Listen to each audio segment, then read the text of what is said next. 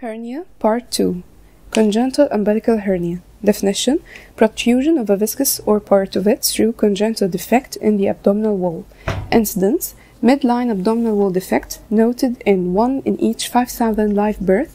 Associated abnormalities occur in 30 to 70% of infants and include chromosomal abnormalities and congenital heart diseases.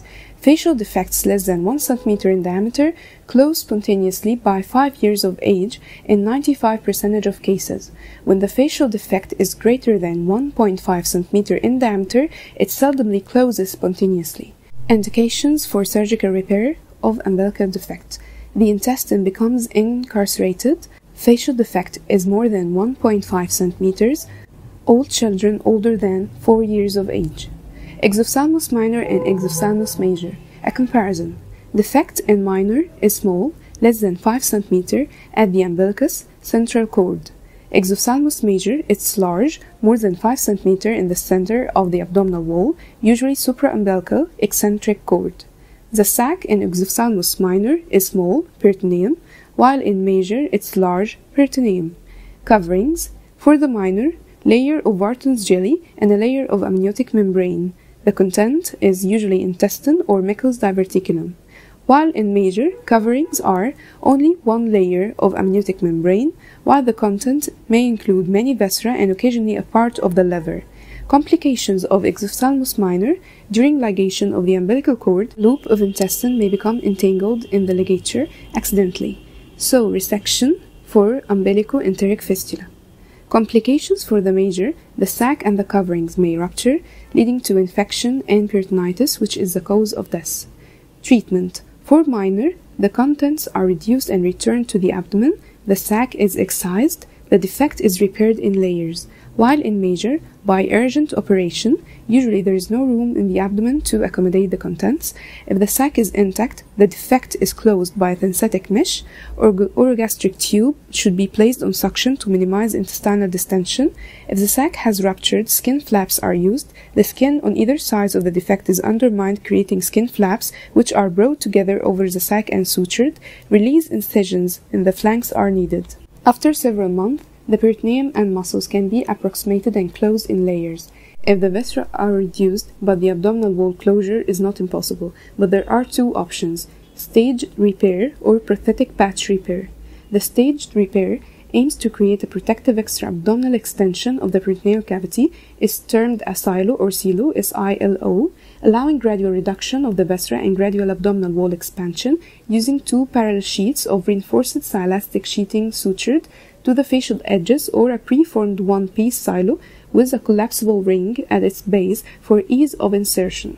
A prosthetic patch repair: it bridges the facial gap with a synthetic material, for example, polytetrafluoroethylene, and the skin is closed over the patch. With severe associated anomalies or a giant omphalocele, the amnion is allowed to dry and form an eschar. The membrane becomes vascularized beneath the eschar, and contraction of the wound with skin growth covers the defect. A ventral hernia results, which is repaired electively when the patient is stable. Infantile umbilical hernia. Etiology: weakness of the umbilical scar from infection of the umbilical cord stump, increased intra-abdominal pressure from coughing or abdominal distension.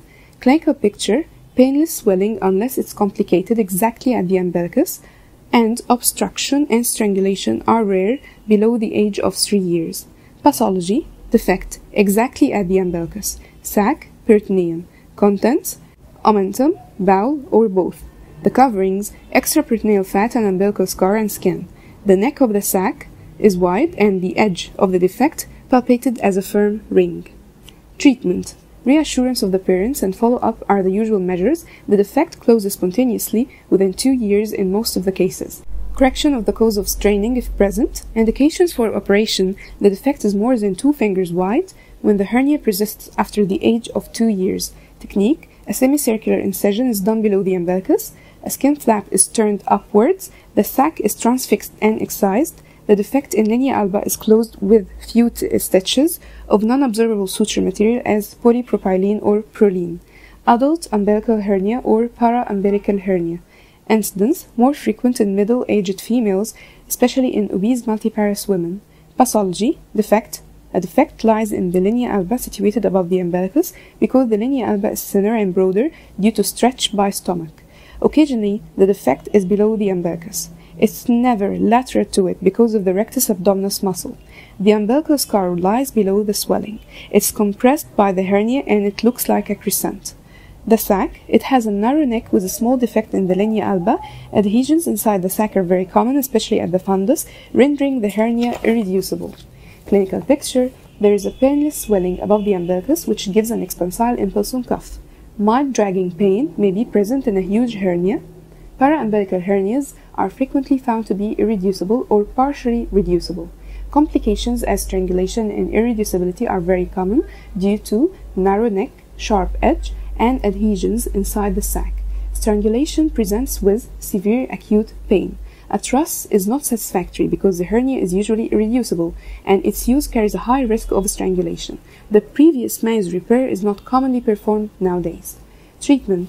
Surgery is the only method of treatment. Treatment of predisposing factors prior to surgery, for example, reduction of weight is advised for the obese.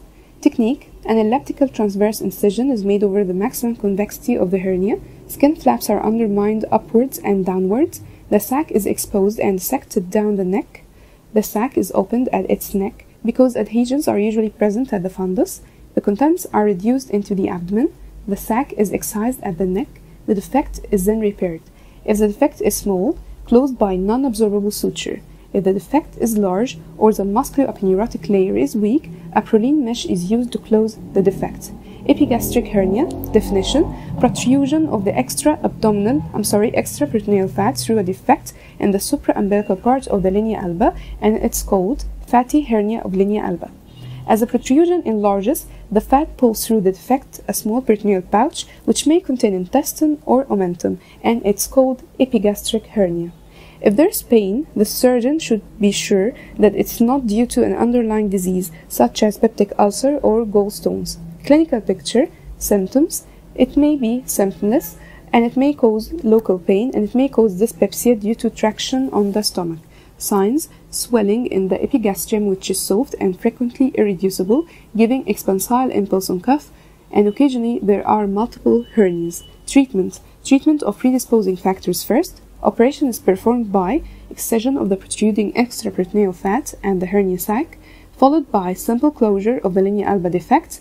If the defect is large, a Prolene mesh hernioplasty is performed. Divarication of recti or diastasis recti. Definition: there is separation of the recti due to stretching of the linea alba by chronically raised intra-abdominal pressure. Clinical picture. Type of the patient: middle-aged females due to repeated pregnancies, in patients who have ascites or splenomegaly. When the abdomen is relaxed, nothing is visible, but on raising the shoulders, the linea alba bulges as a longitudinal ridge and the fingers can be dipped into the abdomen between the two recti. Treatment: abdominal belt is satisfactory in most cases. Surgical repair is likely to fail until the cause of high intra-abdominal pressure is treated. Incisional hernia. Definition: hernia which develops at the site of a previous abdominal incision. Etiology: preoperative, obesity, factors which cause poor healing such as malnutrition, cirrhosis, diabetes, jaundice, corticosteroid intake, patients with respiratory problems such as chronic bronchitis, bronchial asthma, chronic obstructive lung diseases, the nature of the primary disease for which the operation was performed, such as patients with abdominal malignancy are usually malnourished, or patients with peritonitis will have abdominal distension and wound sepsis. Operative: muscle cutting incisions are more liable to burst than muscle splitting ones. Vertical incisions have higher incidence of burst than transverse ones. Rough surgical technique with excessive trauma to the muscles, blood vessels, and nerves. Use of absorbable sutures in the closure of the aponeurotic layer of an abdominal wound. Good bites should be taken on either side by non-absorbable sutures as polypropylene. Insertion of drainage tubes through the main wound. Post-operative surgical site infection, it's the most important factor. The tissues become friable due to collagen lysis, allowing the sutures to cut through them. Poor recovery from anesthesia, leading to strong coughing. Persistent increase in intra-abdominal pressure due to repeated coughing, vomiting, hiccup, or abdominal distension. Hematoma of the wound. Recurrent hernia. Etiology: same causes as incisional hernia. and there are specific causes. Specific causes are leaving a part of the original sac, failure to ligate the sac at the proper neck, or missing of a direct hernia sac which was present in addition to the oblique one, failure to do the proper repair, such as doing a Bassini's repair in a patient with a weak conjoined tendon or doing the repair under tension. Treatment for recurrent hernia, correction of any predisposing factors. Truss may be applied until the patient is fit for surgery. Herniaplasty by a synthetic mesh is usually performed. In most of the patients with a recurrence after a repair of an oblique inguinal hernia, the recurrence will be in the medial end of the repair and will present as direct inguinal hernia. Treatment for incisional hernia, surgery offers only the definitive cure. Many operations are available, but it's to be stressed that any repair under tension is doomed to failure. Usually the defect is wide and patients need a mesh herniaplasty operation. If the patient is unfit for surgery and provided the hernia is reducible, an abdominal binder will keep the hernia reduced. Burst abdomen. Definition: complete disruption of an abdominal incision in the early post-operative period. Etiology: same as incisional and recurrent hernia. Types: partial and complete. Partial, the deep layers burst but the skin is intact, producing incisional hernia. Complete, if the intestine prolapsed out of the wound, it's called evisceration. But if the intestine is retained inside the abdomen, it's called dehiscence. Clinical picture usually occurs on the 6th to the 8th day post-operatively. Serosanguinous discharge, soaking the dressing, the warning sign to the occurrence of a burst, and it's called the red sign. It's due to strangulation of a piece of omentum or loop of bowel, which is prolapsed through a defect in the muscles. The patient often feels as if something gives away. Symptoms of intestinal obstruction may be present. Burst abdomen, incisional hernia, recurrent hernia, they have common etiological factors, which are the preoperative, operative, and postoperative causes. Treatment: by urgent surgical closure. Preoperative: cover the prolapsed bowel by sterile dressing, insert nasogastric tube, and start IV infusion.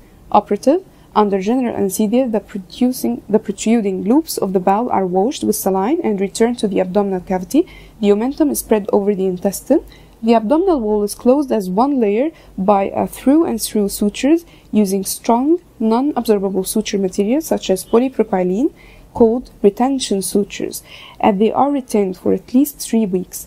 Care should be taken not to puncture a loop of the bowel. Post-operative antibiotics, abdominal binder is recommended as well. Diseases of the umbilicus: umbilical fistula, umbilical sinus, umbilical stone, polyp, granuloma, umbilical hernia, and tumors of the umbilicus. Umbilical fistula, congenital, from a patent vitello-intestinal duct. Traumatic, inflammatory, from TB of the small intestine. Malignant, from carcinoma of the transverse colon ulcerating through the umbilicus. Urinary fistula is whether congenital from patent urachus or rarely acquired. Biliary fistula is very rare and made due to operative bile duct injury during cholecystectomy. Umbilical sinus discharges pus, and it's due to either an abdominal wall abscess or umbilical infection. Pilonidal sinus of the umbilicus is rare, but it leads to persistent discharge. Umbilical stone, it may form due to chronic inflammation of umbilicus or from umbilical granuloma. The stone should be removed and the granuloma is excised by diathermy and antiseptics are applied. Umbilical polyp, it's due to persistence of the umbilical extremity of the vitello-intestinal duct, which become everted outwards. The epithelial surface undergoes initiative hyperplasia from friction, leading to formation of a polypoid mass at the bottom of the umbilicus. It should be excised. Umbilical granuloma, there is a mass of granulation tissue due to chronic infection of the umbilical scar, and it should be corrected and then cauterized by silver nitrate. Then umbilical hernia, and finally tumors of the umbilicus, squamous cell carcinoma and secondary carcinoma. Squamous cell carcinoma is rare and it gives metastasis to axillary and inguinal lymph nodes on both sides.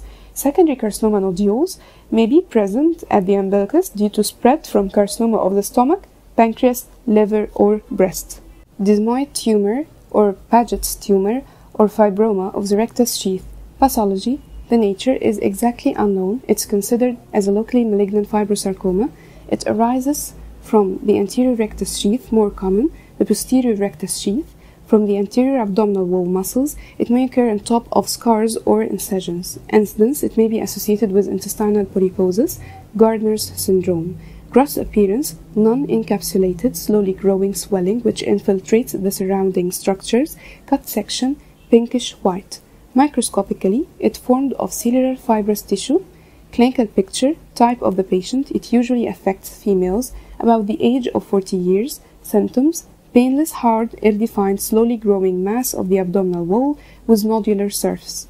Treatment, by excision with a safety margin of at least 1 inch, reconstruction of the defect by flaps of fascia or synthetic mesh. Recurrence is very common if the tumor is not adequately excised. Hematoma of the rectus sheath cause. This is usually due to trauma causing rupture of the inferior epigastric vessels. Clinical picture, there is pain, tenderness, and swelling over the rectus muscle. Treatment, if the hematoma is large, evacuation of the hematoma and ligation of the epigastric vessels. Minimal access surgery, many operations can now be performed whether by natural body orifices using fiber-optic endoscopy or through fine stabs which are used to introduce rigid endoscopes into the peritoneum, pleura, and joint cavities. Gas in the peritoneal cavity makes a space between anterior abdominal wall and the viscera, so it allows visualization of organs and manipulation of instruments.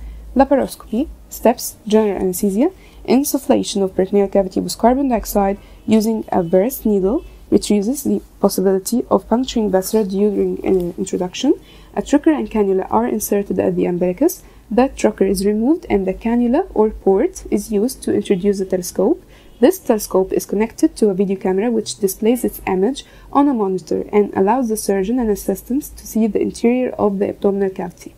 Inspection of the peritoneal cavity.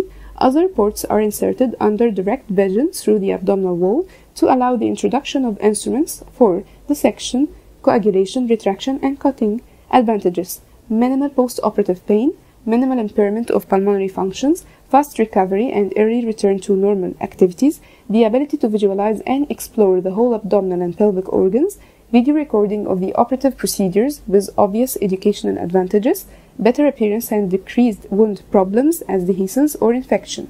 Drawbacks: the need for well-trained surgeons, high cost of the equipment, and post-operative shoulder pain, which is caused by irritation and stretching of the diaphragm by the carbon dioxide. Diagnostic laparoscopy is rapidly gaining popularity in certain situations. Determination of the cause of acute lower abdominal pain, such as acute pelvic appendicitis or torsion of an ovarian cyst.